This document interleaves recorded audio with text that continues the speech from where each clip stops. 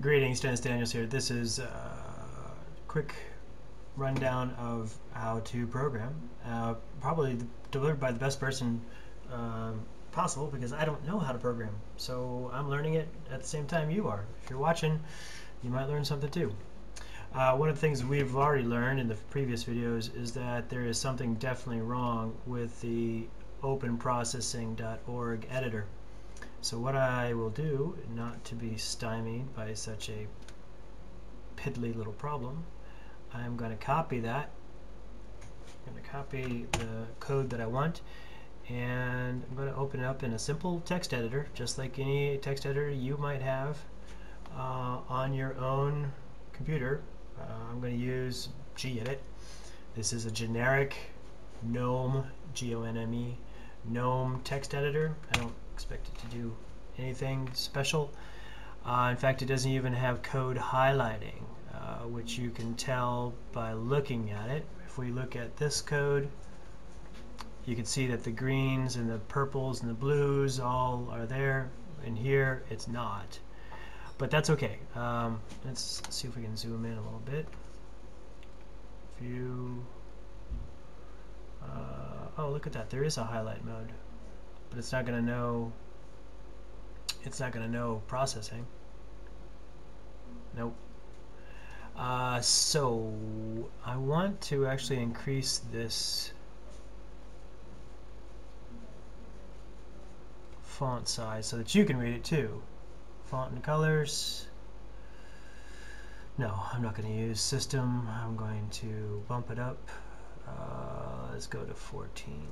Click OK. That's a little better. All right. So here we are. We have our code, and now the void draw function loops. Add one to the counter. That's what we were talking about before. And you know what? I'm going to add this. This is a way of commenting in code. No stroke. I'm going to fill the random. Okay, these are the colors inside our circle. If mouse is pressed equals true. Now this is an equal. And if we go take a look at what equals means, I click on a reference. Again, it's all online, and if you're using processing, which is totally you can do, I recommend it. In fact, you can do all of this in the code in the application itself. So here are our relational operators, equality, and let's take a look at what that means. So essentially it means determines if two variables are equivalent. So the two variables are equivalent. That's an if statement in between. So let's take a look. So if the mouse is pressed and it equals true, so this is if it's true. Let's go ahead and add some more code. Determines if two values are equivalent. Right? This is value 1. Mouse pressed is value 1. Value 2 is true. So let's take a look at mouse pressed. You can also spell. Alright, so let's take a look at mouse pressed. Reference. And you're probably thinking this is taking a long time, but you know what? Because I already know some of this stuff, it doesn't really, I don't read to look at the references, but you probably do. And if you don't, then skip to the next video. Alright, so mouse pressed is function called after every time a mouse button is pressed. I assume that also means left and right.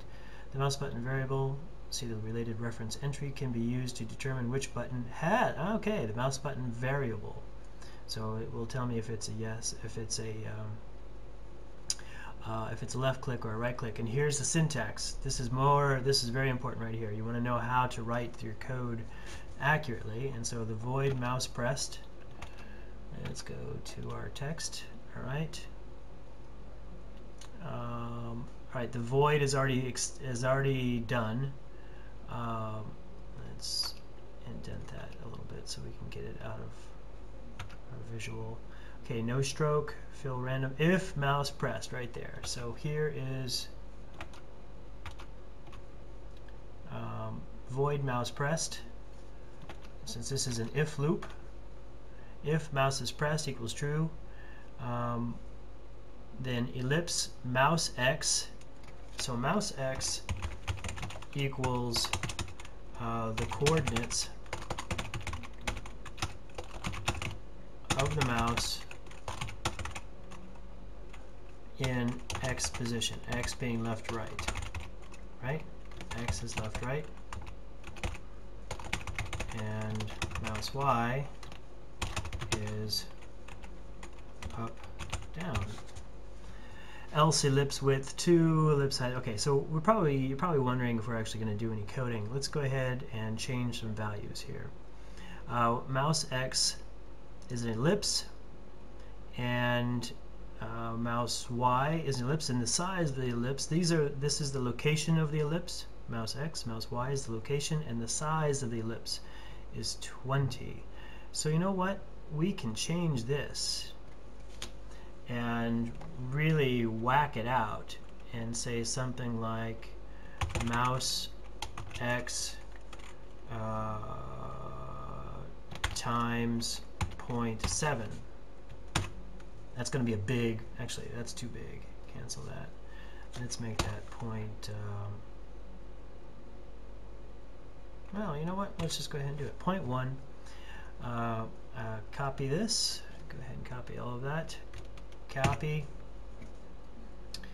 and let's go to our code, and Control A, delete that, and now paste it in. That should be our new code right there. Mouse, see how it's highlighted in here? And see that's really annoying. It just jumped. All right, so let's go ahead and run it. And we can run it. Now when I mouse press, I should get something new. See that? I'm getting ellipses.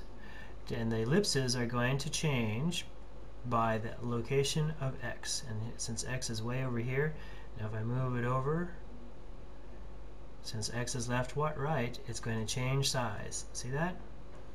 So we have just created a little program. Now, obviously, one of the things you want to do is start thinking about how you would change this program. And one of the things I would want to change is,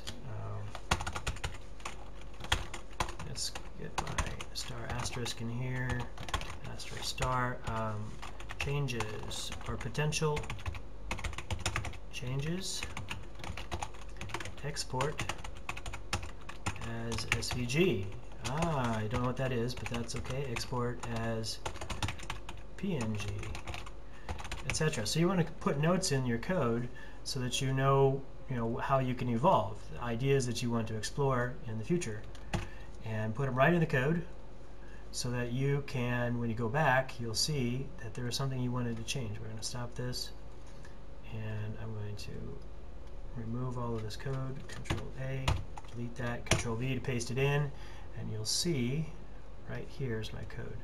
Now normally I wouldn't be doing this if it wasn't for the wonkiness of the see that, the void setup, why it doubles that just makes it hard to use. Thanks for watching, and we'll be back with more.